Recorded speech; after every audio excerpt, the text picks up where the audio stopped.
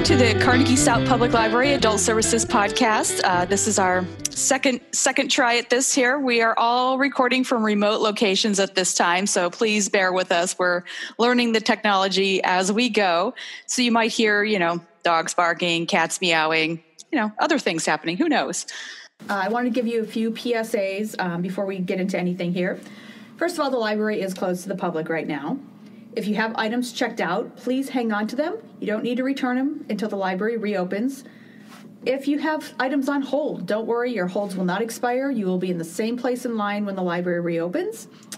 Also, if you have things that you normally cannot return unless you return them inside the library, again, just hang on to them until the library reopens. So basically, you can't do anything with your stuff until the library reopens, so that's pretty much our message. So just hold on to it, enjoy them. We're not going to charge you any fines. We're not going to punish you. We're not going to turn off your access to the ebooks or the audiobooks. If something does go wrong and you're not able to access them, give us a call or send us an email, and we will help you figure that out. And wash your hands. Absolutely. Wash your hands. 20 seconds every time. You don't have to sing happy birthday, but just sing for 20 seconds. Alrighty. So we thought we'd kind of do a little bit of a Q&A here with Sarah, and I'm Amy, by the way. Yes. Just Hello. Because, we thought you might be wondering what we're doing while the library's closed. It's one of the most frequent questions we get. What is it that librarians do all day? Do you just read books? Okay, so I can honestly say in about 10 years, I have maybe read 2 books, and not whole books, just like a chapter or 2 books while I've been at the library. So I almost never read when I'm here. And then it's just because we needed to recheck something before we go into a book club discussion. Yeah, that's pretty much it. It's always my book club book because I like to wait till the last minute. What else do we do? But mostly what we're doing is sitting at a public desk and helping people with the questions as they come up to us. So you never quite know what you're going to be doing from minute to minute. No, it's, every day is different. That is for sure. You could be giving out phone numbers. You could be looking up obituaries. You could be finding the lost recipe for Dubuque canned ham. Yeah. Who knows? Actual questions that we have gotten. So you never know. But in between questions, we had to find other ways to fill our time. So you might have noticed lately, if you've been in the library, that there have been a lot of empty shelves, particularly in the nonfiction section. So what we've been doing is what we call shifting and weeding. So those are words you will hear a lot in libraries. Shifting is basically we are moving books from one shelf to another. That's it. That's the extent of what we're doing. So if there's an empty shelf here and this shelf over there is very full, we just sort of even out by moving everything evenly spaced. So it's just more pleasant to browse through. Absolutely. And then the other thing we do is weeding, and it's exactly what it sounds like. We go through and we pull out books that are in bad shape or have not checked out in 5 or more years, because if we don't get rid of the old stuff, we can't add new stuff, and we always want to have fresh new items for people to enjoy. Or if it's like a super popular author or series like Lee Child, and the first book in that series has chunks of pages falling out, we want to get that out of the collection and replace it with a brand new copy that's not falling apart or covered in Cheeto stains. Yes, Cheeto stains. Cheetos and books do not mix, people, so that is a good thing to remember. Chocolate and books doesn't really mix either, and coffee and books, that can be problematic as well. Use a lid. Yes, use a lid. Lids are very important. What else? Oh, the other thing we do is, so we're always ordering new materials. Yes. Lots of time. So there's a lot of time that we spend researching what is new that's coming out by a brand new author. Like, is it worth buying? Is it popular? What series are popular? And do those authors have new installments in that series coming out? And that's really difficult because if you think of the number of authors out there, I mean, you have the James Pattersons of the world who write a new book every, 2 weeks. So you don't have to worry necessarily about keeping up with them. But then you have other authors who it takes them, a year or more to get to the next book.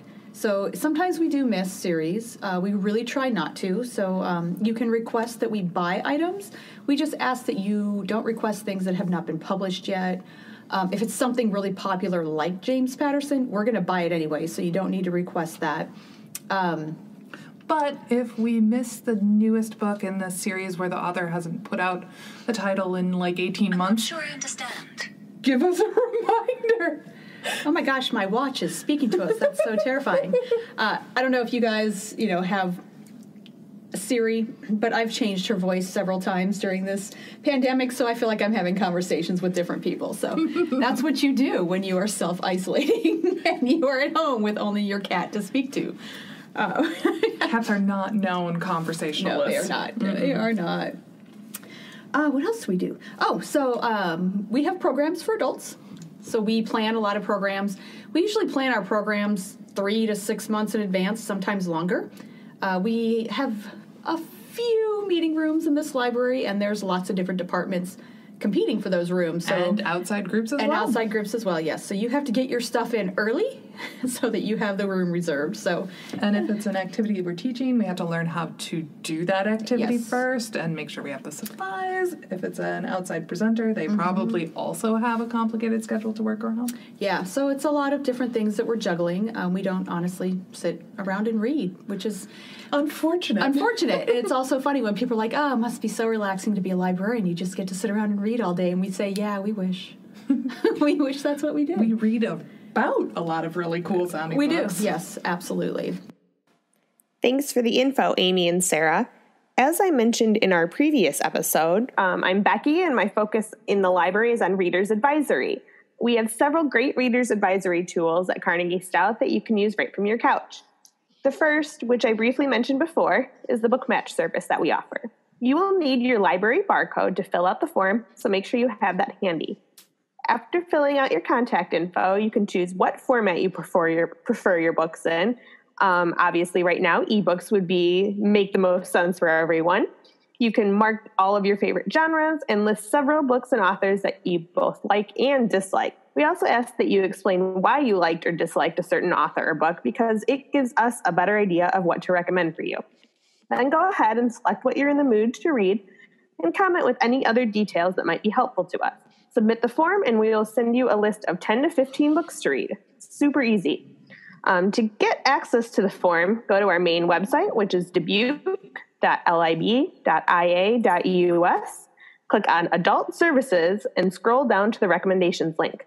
That will take you to the book match form where you can fill out directly on our website. Otherwise, you can also just email us at yourlibrarian@dubuque.lib.ia.us, and we can send you recommendations that way as well. Another Reader's Advisory resource that we have and subscribe to is Novelist Plus. This database helps you find fiction and nonfiction books by describing plots or characters. It helps you find series orders. It'll give you themed book lists and author read-alike for all reading levels. Harper. Oh, sorry, don't mind Harper. And there's also a link. She's very upset that I locked her in the kitchen. There's also a link on how to access it on our website. You couldn't have been quiet for another 30 seconds. I think Harper wants you to give her a book recommendation. I mean, clearly that's what she's asking for. One of the other things that you can do from home to keep yourself engaged with reading is our Great Reading Challenge. So I'm going to turn this over to Angie, and she can explain what the Great Reading Challenge is all about. Hello, my name is Angie. I am one of the adult services librarians at Carnegie-Stout Public Library. Happy to join the whole crew here, being involved in the Carnegie-Stout podcast. You might recognize me from sitting at the reference or recommendations desk. Also, I am the one who created and runs the Great Reading Challenge, as well as running the 2 genre book clubs we have, Geek Out and the Mystery and Mayhem book clubs. I just wanted to give a little plug for the Great Reading Challenge for those of you who have not heard of it. This is the 5th year we've been doing the Great Reading Challenge, and it is so much fun. It's a reading challenge that lasts the entire year. It is for adults 18 and over, and you can sign up anytime throughout the year. All you're doing is you're tracking the books that you read for the entire year, so 2020, and the list that we have is all these categories, everything from read a book set during World War II to read a book with a blue cover. There's a lot of different things and categories that you can choose from. So the challenge is set up to inspire you to try something new, to create something new, do something different. Or if you just like to be a part of the group, but you're kind of set in your reading ways, which is totally awesome and fine by us, but you can find categories to fit the books that you were already going to read. So you sign up online at our website under Adult Services tab. There's a Great Reading Challenge. You can register there. You can get your log, and you can find out the Reading Roulette Challenge of the month, which is a new thing we started this year. The Reading Roulette Challenge is once every month. If you read a book in the specific category that we choose, it will count as 2 books read for the Reading Challenge at the end of the year. And speaking of the end of the year, you follow through the whole year, marking down the books that you read, using the list of categories for inspiration. And then you let us know at the end of the year, either in person, by phone, or online, how many books you read for the total, for the year. Then we have a little party in January. There are usually prizes, and you reach a certain level, whether it's bronze, gold, silver, platinum, or diamond. It's just a fun little program, and I hope some people join it who haven't heard. It's pretty popular, and people have a lot of fun. We have a special submission from a local reader to share what he's been listening to and reading and enjoying lately. So without further ado, here's Luke. Hey there, everybody. This is Luke Vorwald, and I'm calling in with my 2 daughters, Everly and Ophelia. That's I got a giggle out of one. I'm calling to try to get my voice heard on the podcast, which, of course, I'm very excited to hear about, being that I like to do a little bit of that myself.